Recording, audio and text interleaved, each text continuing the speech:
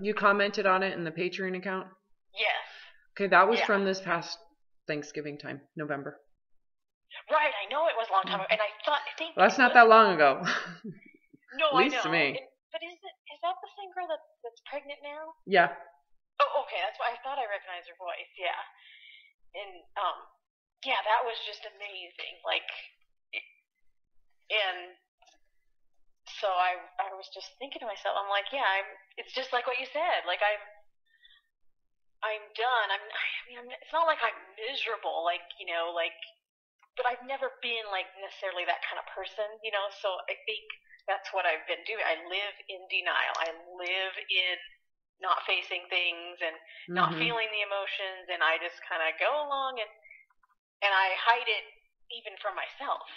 Well, for sure, because you're the only one who's I mean, obviously you're hiding it from yourself because for whatever reason, if it were my guess, it would stem from this fantasy you've had since childhood that everything's perfect and that you want everything perfect and happy people don't have problems and happy people are rich and happy people are thin and pretty and happy people are successful and they're smart and they go to school and happy people talk about the brainwashing, right? Yeah, that's a lot of brainwashing. Like, what the hell was I doing when I was little? Well, when you think about it, it is nowhere close to reality. Like, all of those thoughts are nowhere close to reality.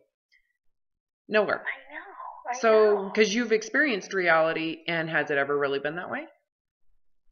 No. Ever. Because it's so dynamic. It's so... There's no controlling reality. You're not the creator, the God, and to think that's what it should be like means that you believe you know more than God and what should be real, Anyway, so when you live in reality, it means that you kind of have to accept what reality is and as it occurs, because you really don't know anything other than what you're currently witnessing. You're not creating the concept of what you're witnessing and then making what's happening happen, right? But our thoughts make us think because we expect it that it should happen. But your expectations are coming from fantasies. Not taking into account, oh, well, there's a weather pattern happening and it's not going to be sunny today because the weather pattern is creating an equilibrium or balance with the ecosystem. You know what I'm saying? It's like expecting the sun to shine because that's what you need, and then being upset that the weather doesn't match your concept of what you need. Right. And I think, like, there's some things in life that I've been able to, like, say the weather, like, okay, whatever, but then there's so many other things that, like, just stop me in my tracks, like. Well, you could say that's like your fight or flight response, your survival response. Anything that's perceived, when you perceive or is an actual threat, puts you into a survival response. If you think about your perceptions of threat, it's not just, this is bad. It's, and I can't handle it. There's two sides to threat. Oh, yeah, so you're not questioning, I can't handle this. I can't handle that. I can't handle. You have said, if you go back to our early sessions and even current sessions, I just can't. I can't. And I'm always like, yes, you can. You're just not aware of it. You just go into I can't, which is your response to I feel insecure, inadequate, and I don't want. Right? And overwhelmed. Yeah, it's like there's a monster of a fat body in front of me and I can't handle it. And the question, and that's why I go into permanence with people. Well, if you go into permanence with it, what's the actual answer? Well, and then what's the answer? Accept it. And which means you can handle it. And it's actually not as bad as you've made it out to be. Right? You catastrophize things. I'm actually wrote about this yesterday, trying to describe catastrophe. Like, people come to the clinic, and when I work with someone like yourself or, someone who's, at their current weight where they want to be, but they catastrophize a 2-pound gain, no different than you're catastrophizing your weight. You literally feel equally about your weight, similar to the person that's 300 pounds. They equally feel it's a catastrophe. It's a 10 on the scale of 1 to 10 in terms of life hardship. Like if we were to have you rate right now, if you were to be honest, don't deny this, where would you rate your body when you first started working with me? On a scale of 1 to 10 in terms of it is a life hardship.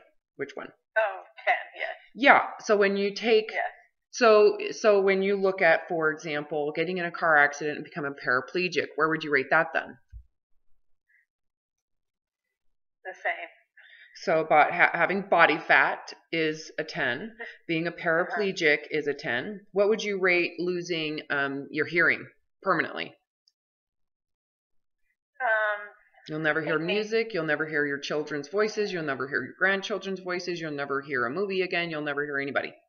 I think the same. Yeah. Okay, so that's a 10. So what would you rate like going blind? You'll never see the sky. You'll never see your children. You'll never see your grandchildren. You'll never see your body. You'll never see your husband. You'll never see anything again, which means you're going to always need to be guided somehow, to some degree. I would the same, a 10. Okay, so what would you rate being a burn victim, but it's like on your face and your hair and your head, so you're basically disfigured permanently, because when you burn your face, your nose melts, the fat melts. Yeah. You can't get any of that back, right? That would definitely be a 10. Okay, so how much is having extra body fat again? Yeah, not a 10. That's not as bad as the burn. Well, is it really that bad? No. Is it bad? No. Correct. So it's a 0 or a 1 maybe compared to... Right, yes. Okay, so do you see how when you actually... What that does is it diminish it. It makes... Number one, it makes you aware how distorted you are when it comes to body fat. Mm-hmm. Like you're treating it as if it's totally... Like you are a burn victim. You are reacting as if you cannot recover from that. What's amazing though, if you look at, let's just say, being a burn victim... and having permanent disfigurement or being blind, could you live a valuable and happy life? With both? With one or the other, any of them? Yeah. And how quickly would you recover in terms of accepting it and moving on and allowing your life to flourish with what you have? Yeah, I think that probably depends on person to person, Well, of course, your victim positionality. How long do you want to be a victim and feel sorry for yourself? Right. Correct. So, but when you think about it, I want you to compare your willingness to be overweight to your will if you had to, if it's permanent. Which one would you more quickly accept? Permanent blindness or permanently being 170 pounds? The weight would be a lot easier. Well, you say that. Right, no, I know. I mean, now that I've never compared it really. I just always just like that's consumed my entire life, and I think. Yeah, well, think about if you accepted that permanently, what would change? If you accepted being 170 to 180 pounds permanently forever till the day you die at 95, whatever age you are fortunate to die at. What would that do for you? It would free me from everything. Everything. I know you say everything and you're correct. It is literally everything. All of it goes poof. Because you wouldn't have any fear of food anymore. You wouldn't have bad food, good food, morality. Yeah. You wouldn't have any shame in any way. What happens to the shame? It's gone. Yeah. What happens to how you feel about people who judge you for it? They're retarded. I mean, no. They're No, I would agree with what you were going to say. Yes. Huh? They're special. I don't like that word, though. But they don't. Well, when it's you, yes, and you were using it in the way that it was. Yes, I would agree. Okay, moving on. You're correct. I would agree. They're insignificant. They don't matter. Well, they don't understand either. I mean, look at what your choice to stay overweight is for. Oh, they have no clue what you're freeing yourself from by being okay with this. Yeah, like I texted my friend and I was like, oh, I started this therapy with, an eating disorder specialist and it's life changing, and like, she's my friend. She also has had issues with a lot of, weight and autoimmune. Yeah, you've told me all about her, and she absolutely is suffering too. She's probably nowhere close to ready though.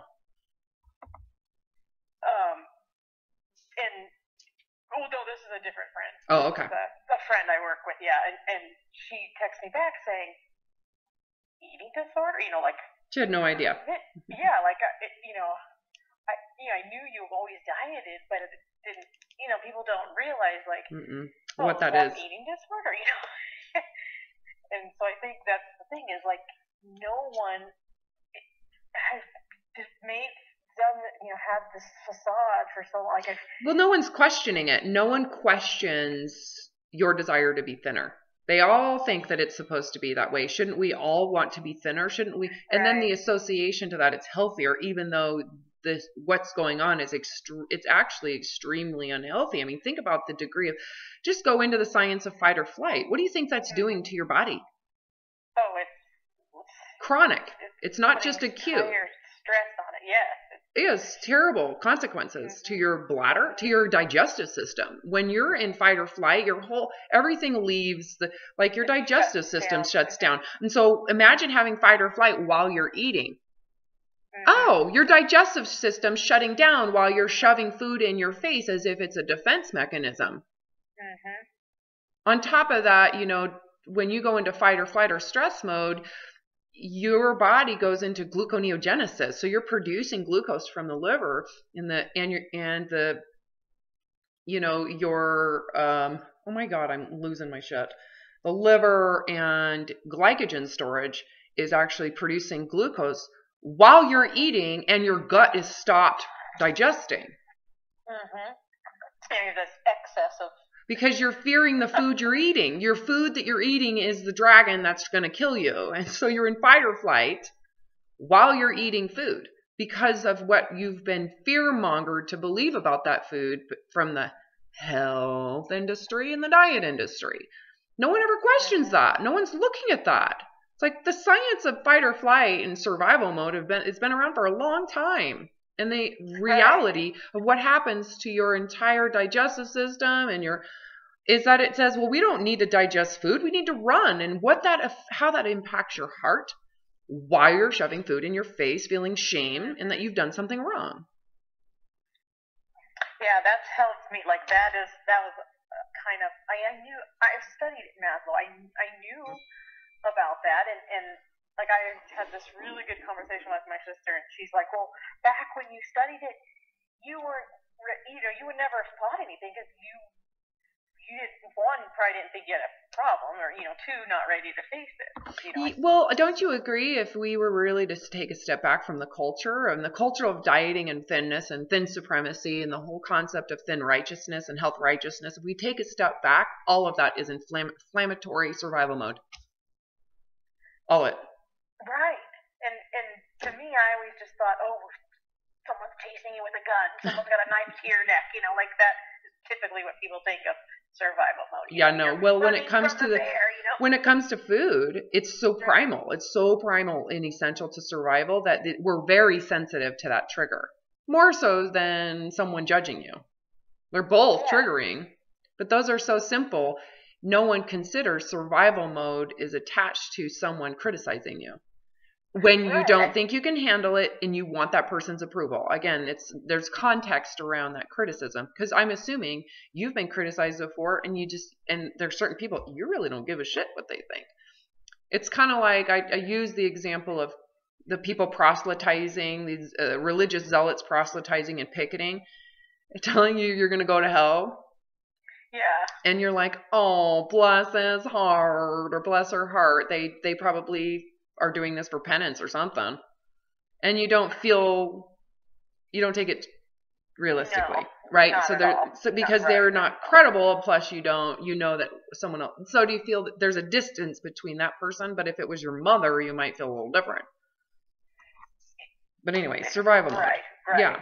So I'm actually writing about this, and no one questions the symptoms, right? The symptoms of survival mode and what they are, or PTSD even. PTSD, how it manifests is, it's a kind of a more radical response in terms of fear to social environments, your sense of inability, fear of what's going on. And so it manifests in being a controlling person.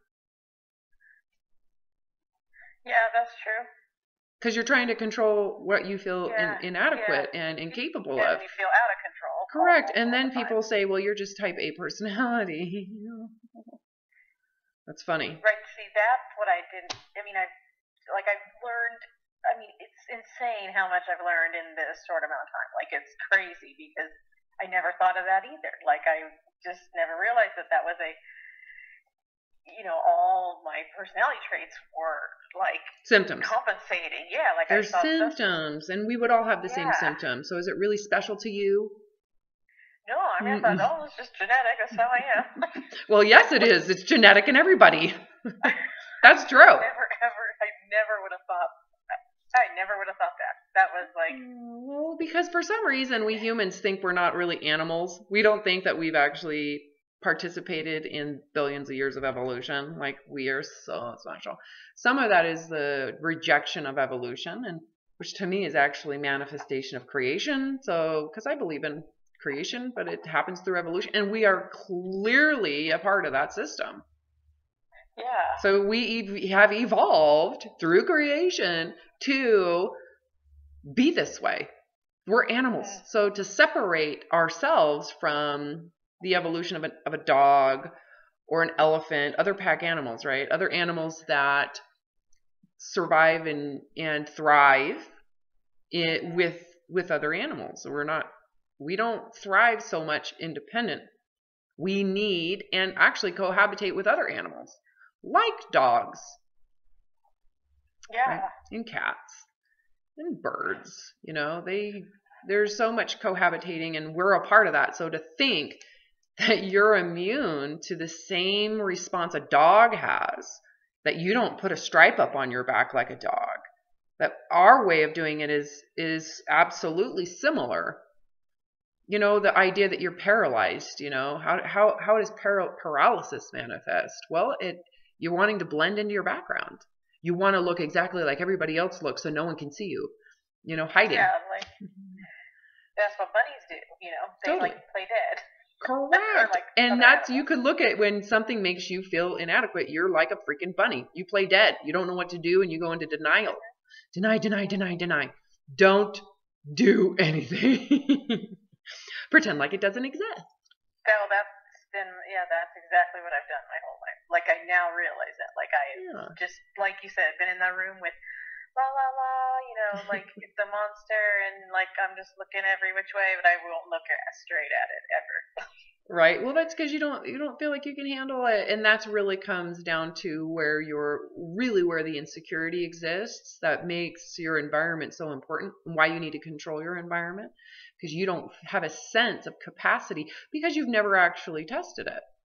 So one of the things that it requires, I think, to do this is a moment of courage. And what courage is like willingness to expose yourself even though there's no guarantee you're going to survive it. Mm-hmm. That's like facing the dragon, knowing that it's going to burn you. It's going to blow it, because you can either run away and hide for your whole life, or you face it for the first time and ask, why are you here? Have a conversation with the dragon. And I don't think I'm afraid anymore to do that.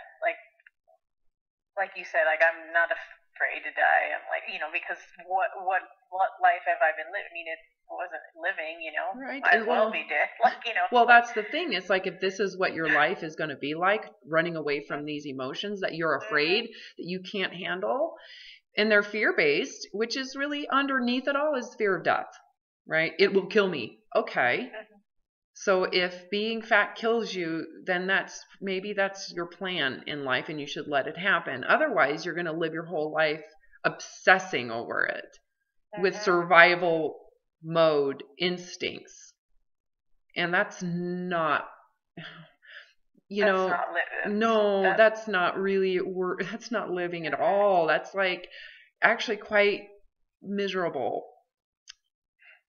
Yeah, so, and I think I did that I would always downplay it, because I wasn't facing it, I was like, oh, it's not as bad as it is. I never realized. Well, always in hindsight, it's not that bad. But when you're in the moment, it's horrible. And in the same way, when you're getting into a position where you're a victim of the diet and you need the food, you downsize the food, you magnify how terrible the dieting is. It goes both ways, right? You go back and forth between, I need my food, screw it, I can handle weight gain. And then when it comes down to it, you're like, I can't handle the weight gain. I need a diet. And diets are like, you romanticize the diet, right? And that's why I was always so been always so impulsive with everything. Oh my God, you're so seeing that now. You're seeing it now. It's just crazy. Yeah, what the heck? When you go back to our earlier sessions, are you like, oh my God, listen to the... No, I know. It's so understandable. I think it's really important that you forgive that and see it as like, well, of course. Yeah, of course I'm different. and those feelings are intense. Your feelings of can't handling it and your feelings of fear and the fear of can't handling it, it compounds under that. Don't you agree? I would do the same thing if I was in that space.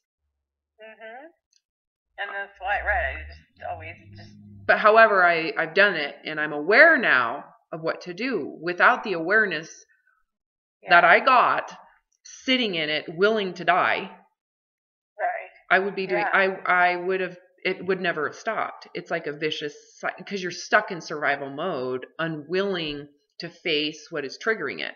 So how can you get out? Right, and when that's all you've ever known, and so that's to someone else would be like, oh my gosh, how could you live like that? Well, that's all I've ever known. That's what's safe to me, It's just going back and forth, back and forth. And there's a huge cultural support of what you're doing.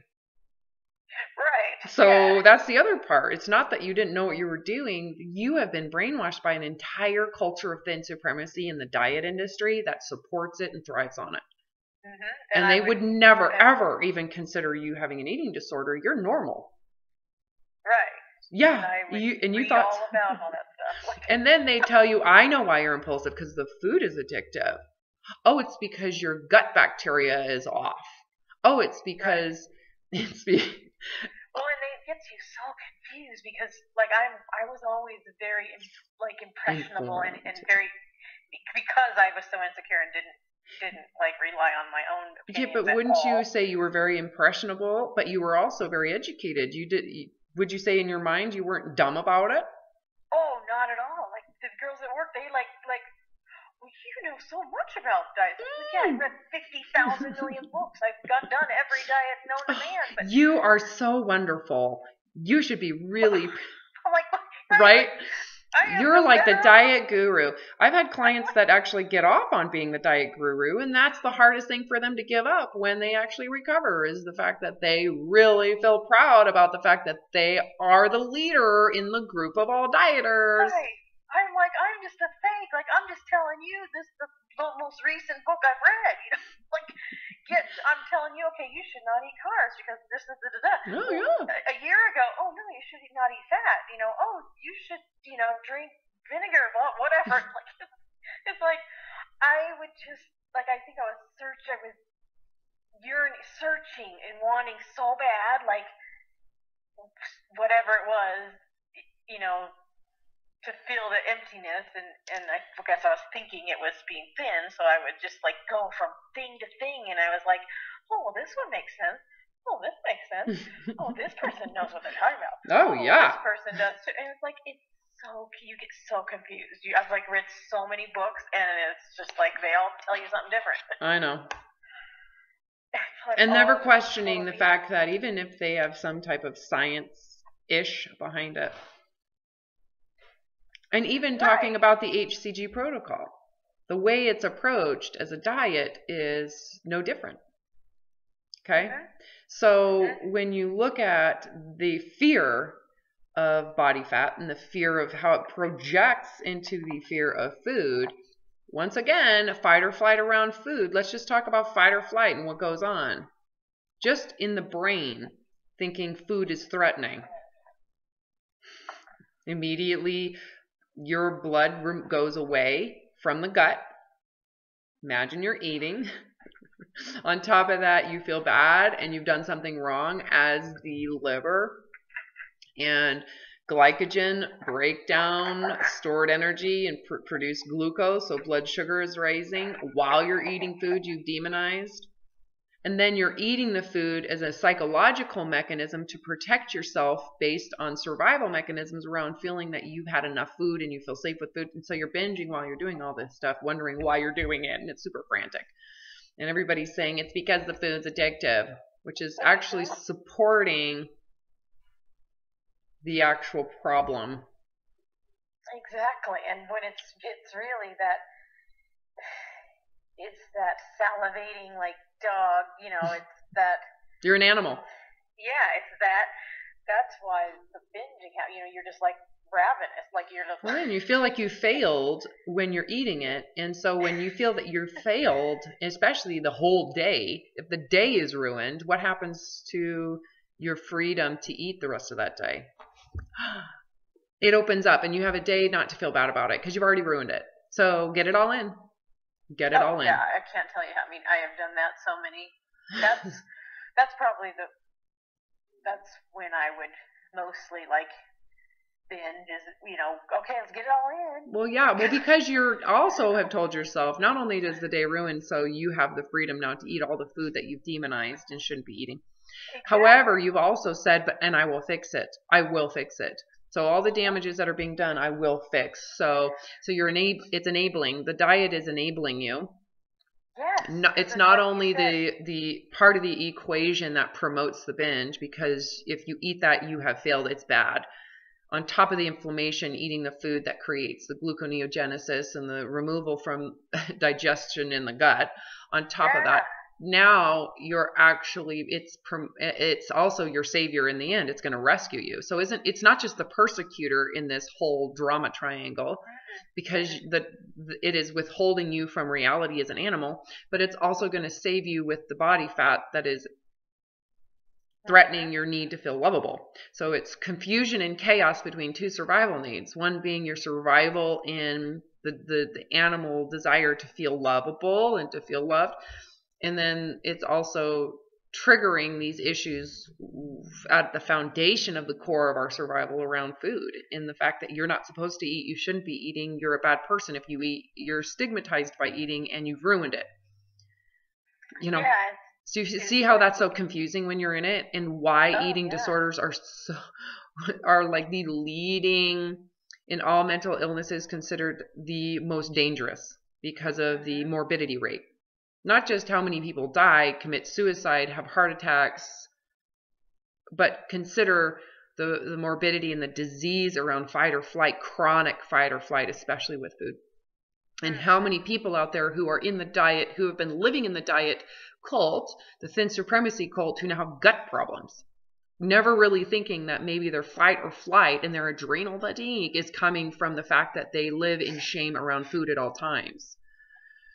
Oh yeah, that's totally linked to your brain. Yeah, totally linked to your gut. Just saying, you never consider the diet that's supposed to help your gut is actually creating the stress to the gut that you're trying to fix. Right. As a gut nurse, yes. I see a lot of people. Now you're laughing. And they don't like to be Do you work for a gastroenterologist? Oh yeah. For 21 years, So why don't you explain this to people who are listening right now going, I am so offended about what she's saying. Doesn't Robin even know about what's going on with the food? And then people don't like to hear like that you need some therapy. No, they don't. You need to relax. And they're like, no, you need to fix this. No, you need to, because it's in the food that I've been binging on. Okay. It's hard because people don't equate emotional problems to like physical symptoms. Stomach problems. Yeah.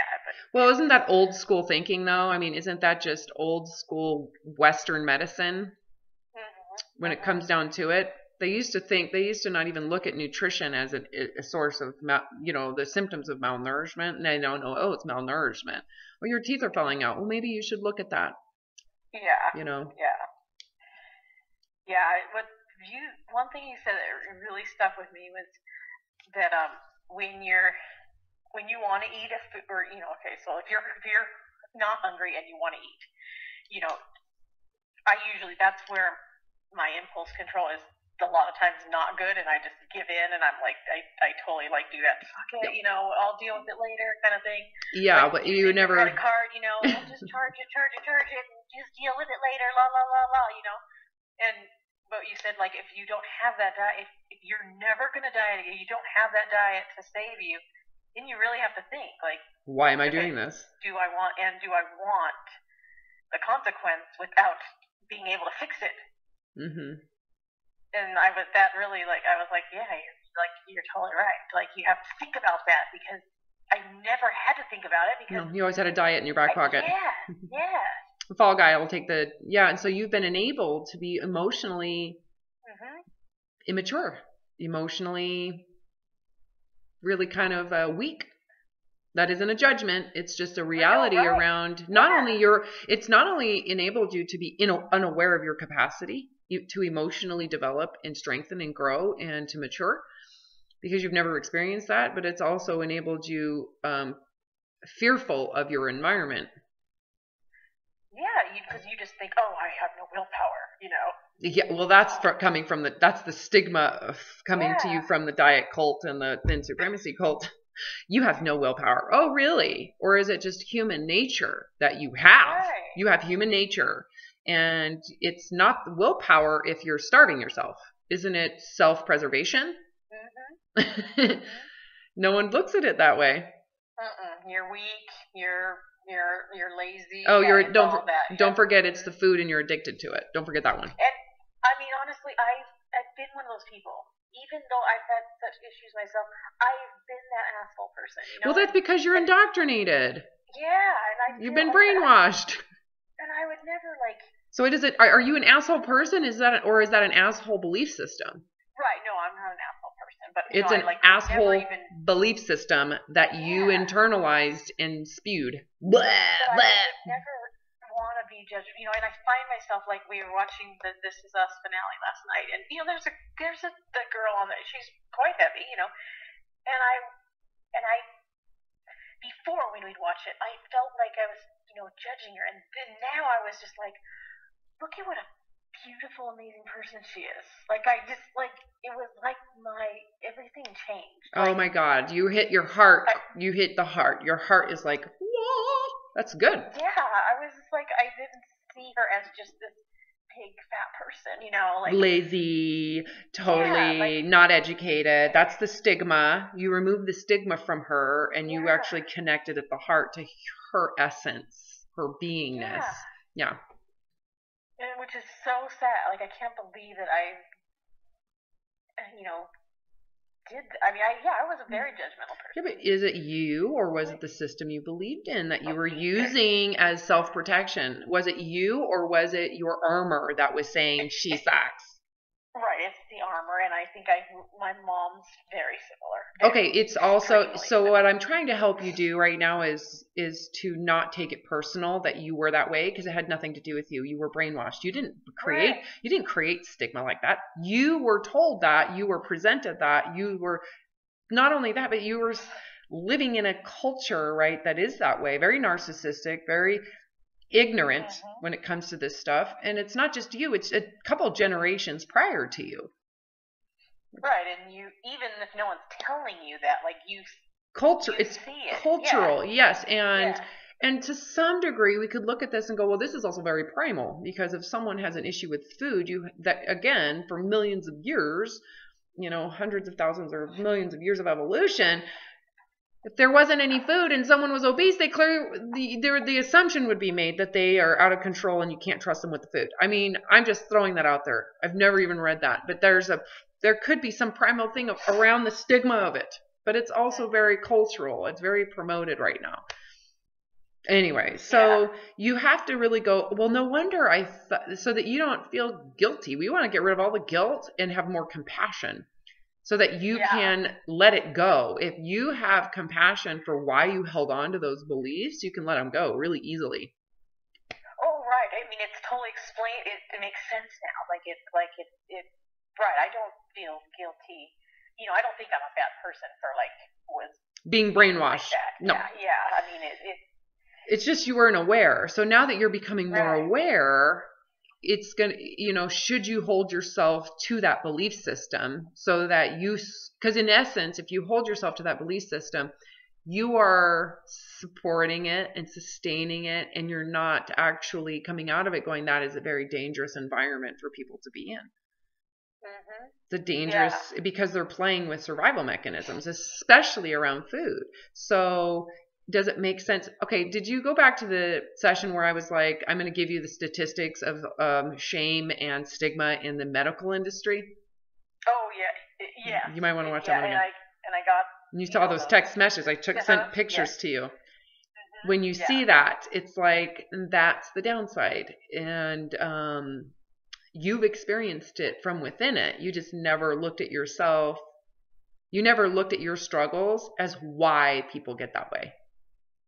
You never looked at that. You always just made the assumption it's because they're lazy. Well, you're not lazy. Look at how hard you worked at this. True. They're dumb. Hold on. I'm not dumb. Look how much intellect I've put into studying this. How many books I've read. They're unmotivated. Well, you're not unmotivated. Look at how much obsessiveness and dedication you've put to this. They don't want it enough. Well, look at yourself. Did you really not want it enough? Really? And you're the example of why people gain weight, and you've also gained weight, and look at where you're at. So when you look at the body, you're what, 5 foot and 168, whatever it is. 5 foot, yeah. 5 feet. So when you look at that, you could say, well, should I be blaming the body for what's going on or the belief system? The belief system. So you that's how you get it out of your brain, the brainwashing. So you see it is not me, it's just what I believed. And the way I believed is why I was shaming the weight I had. Not connecting the dots between the assumption around people who are overweight are dumb, ignorant. They're not working hard. They don't dedicate, but yet looking at how hard the opposite, which you're doing, and how that's manifesting in this body fat that you have. Yeah. And the impulsivity and the triggers you have to eating. No one ever looks at the food restriction and the morality around the food restriction as triggering to that primal need to eat. Wouldn't everybody eat under those circumstances? Is it just you that's having these eating issues? No. Or is it pretty much everybody in that culture? Yes. They're everyone who has the same programming. Correct. And who's human and has human instincts with which these programs are clashing with. So you could say, well, why are we stigmatizing people when in reality, my truth is, for the most part, the truth of most people that are in it? Why are we, as people who have been this devoted and dedicated to thin supremacy, still shaming people who are having issues with food when within it we're no different? Their issues with food are like my issues with food. I can make an assumption, that someone who is struggling with weight is struggling with some of the same issues I am. And it's I can guarantee they feel bad about their weight and they feel bad about the food they're eating. Oh yeah, it's just ignorance. It's just like with politics and religion, everything. Yes. People think what they think, and they think it's just all right. Correct. Not questioning that those thoughts are promoting that in them. Mm-hmm. Anyways. Yeah.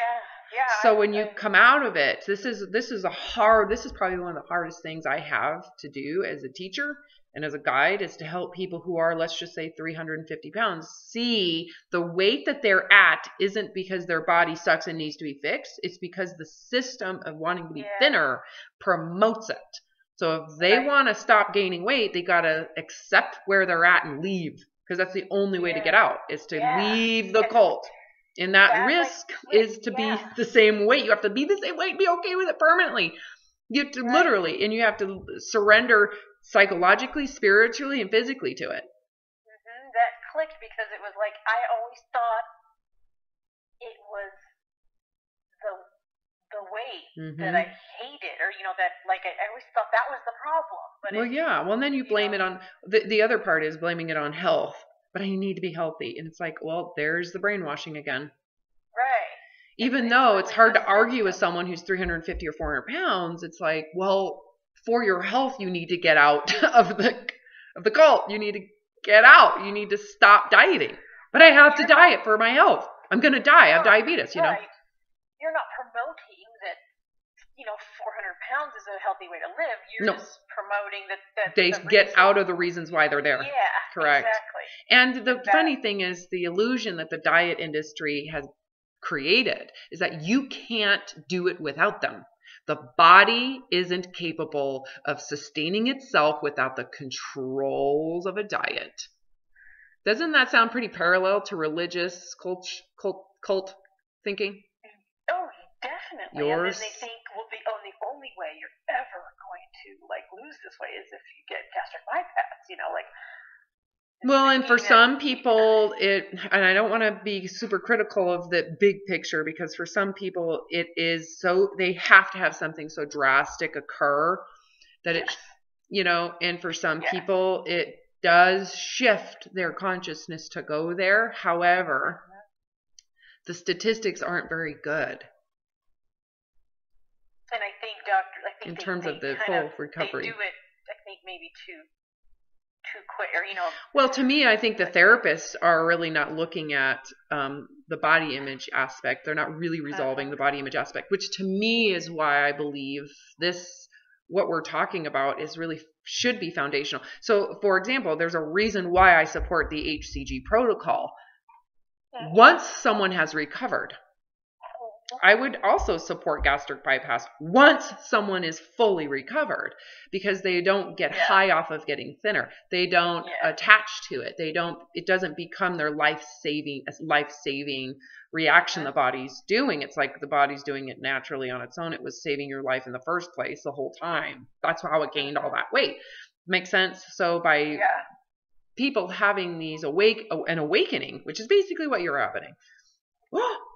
Waking up, coming out of brainwashing, coming out of body image brainwashing and body image identity and culture and all that, is you're less likely to get high off of losing weight. You're less likely to care when this is over that you're going to regain weight, because you're on the protocol, right? Not because I told you to. You're right. Because you impulsively went into it to try to lose weight.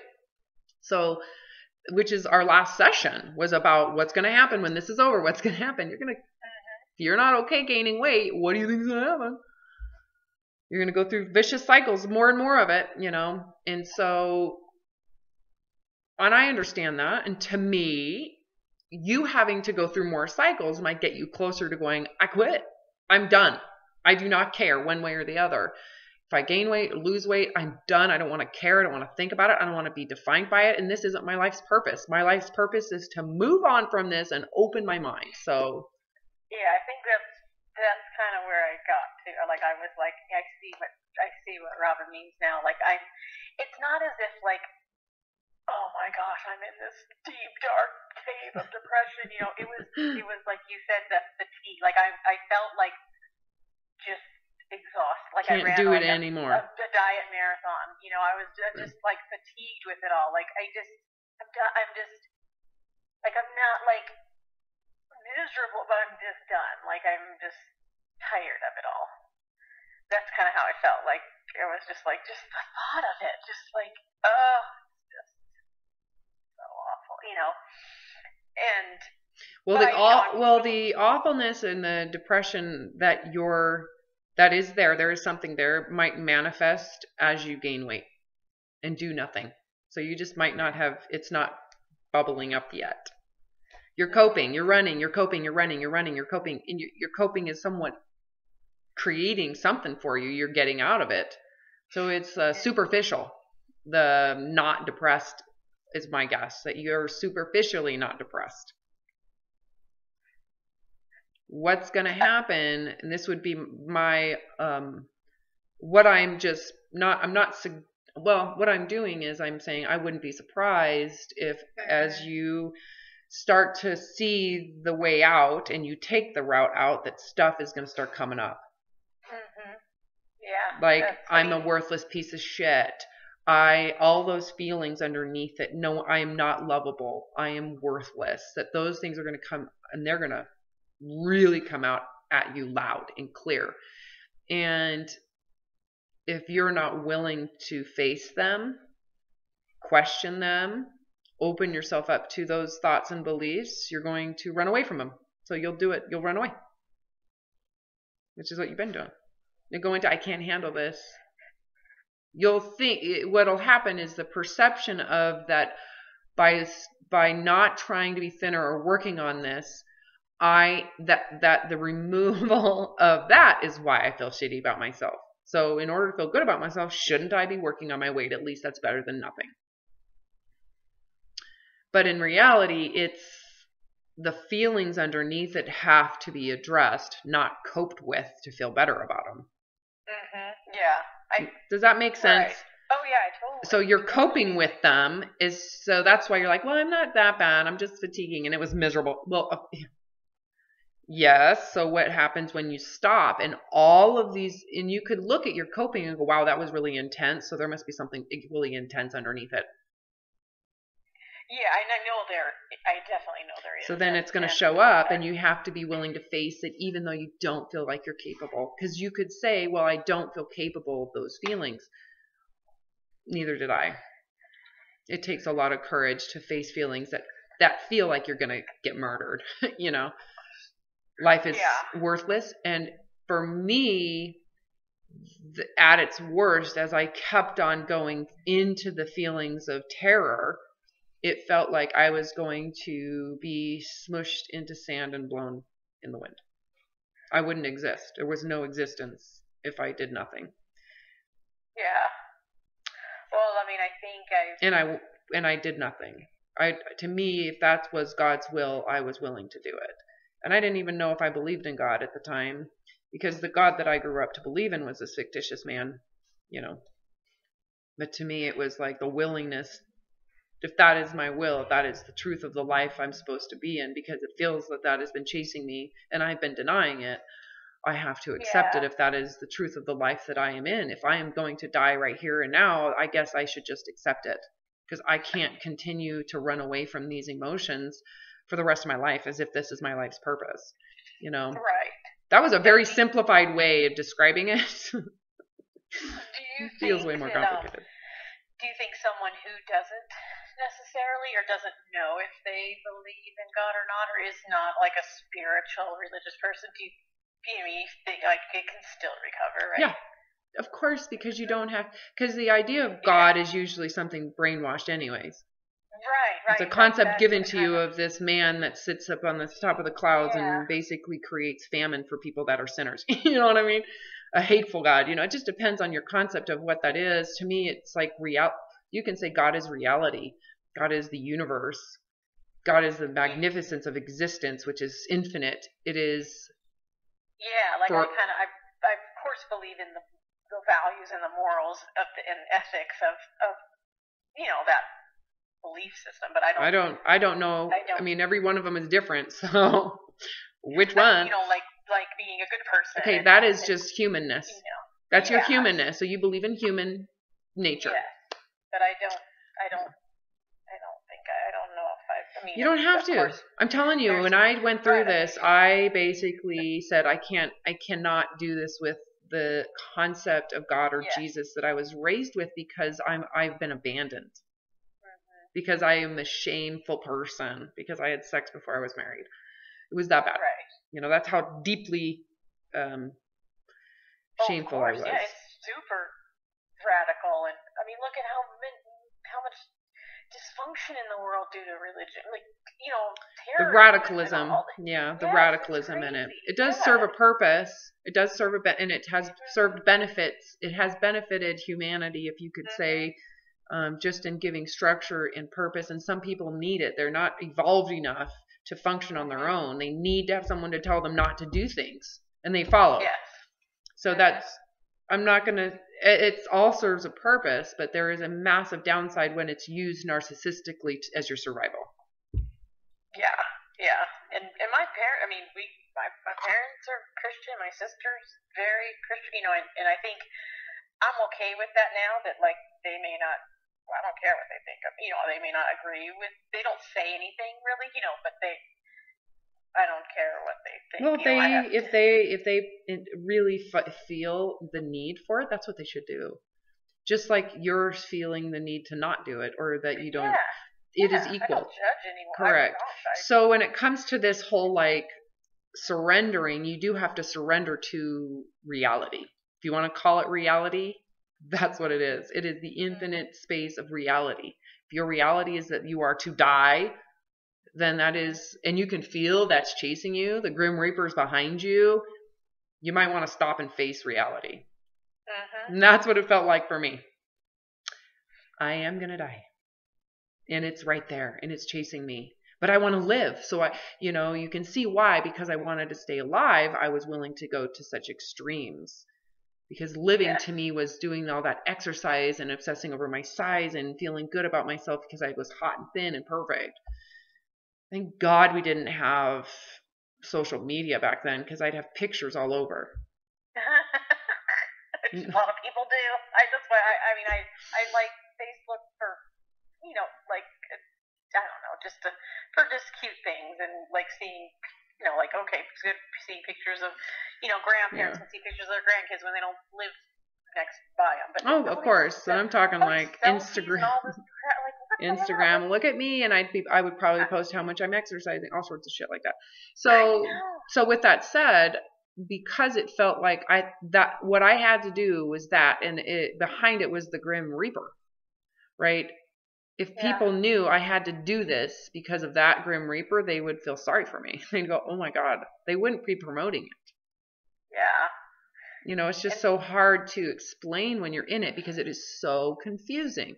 You don't know where it's coming from. You don't have words to express why you need to do it with such. No one, at least that I am aware of, is connecting the dots between survival mode and then, well, there are people connecting the dots. They're social scientists. They're not your therapist down the road. Right.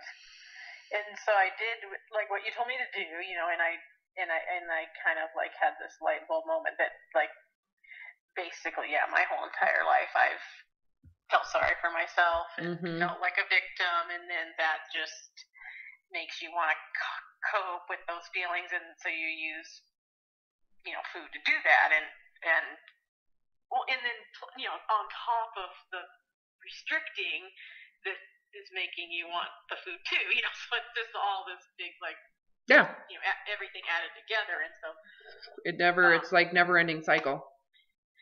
And I felt, and a lot of times, like, sometimes I do give in, of course, and then you don't get to see that, but like there was, like, my son's, I don't know, they said to they're having a bake sale at his, class or whatever, and okay, I'll make brownies, and then I was like, oh, maybe I shouldn't do that, because that'll be, like, tempting for me, so I'll just tell her I'll bring cookies, and I'll just go buy the cookies, I mean, like, what goes on in my head is, like, the craziest, like, the conversations I have in my head with myself, like, it's just insane. Just be patient with yourself.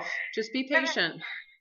And so then I'm like, okay, I'll buy the cookies, and then I have to wait for him. Like, I could sit in the car. Maybe I'll just have one cookie. And then I'm like, no. And so I was fine. I forget about it. But I thought kind of like, why do I want this cookie? And I think that's when it kind of light bulb, like, because I'm feeling sorry for myself, because I'm on this plan that I can't have anything like this, and that makes me want it more, and then that other little like part of me is like, no, suck it up, you chose, like the like drill sergeant, like, you need to lose weight before you recover. Because that's how I was raised, is like, kind of hardcore, like you don't get anything free in life. You have to work for what you get, and there's some more brainwashing. Yeah, that's true. And so I'm like, just suck it up. Like, you chose, you don't have to do this. You chose it. Like, stop feeling sorry for yourself. And so, like, this whole thing goes on in my head. And then we go home, and then I have to put, like, 2 cookies in each little bag for the sale or whatever. And I'm like, well, okay, maybe I can just, like, these look really good. Maybe I can just have one, But then I'm like, no, if I just have one, it'll be an odd number. So then Oh I'll my have God, 2. this is so funny. And I can't have 2, so just put it away. You sound like my dad. My dad's like that. I'm just going to make the cake straight. I just want to straighten that edge. I know. Like I'm all about, like, even. Oh, totally. And because you'll use it to your advantage, right? He's using the concept of a straight edge to get the cake that he feels like he's deprived of. Why don't you just cut a goddamn slice? Well, because I'm not supposed to have a slice, but if I straighten the edge, I'm actually doing something helpful. Right. Yeah. It's like me. Right. Like if I eat ice cream, I have to like make it all level. Exactly. Like. Yeah, because then you're doing something right as you're doing something wrong. Yeah. Let me level it all out for the next person. I love that. That's very, very cute.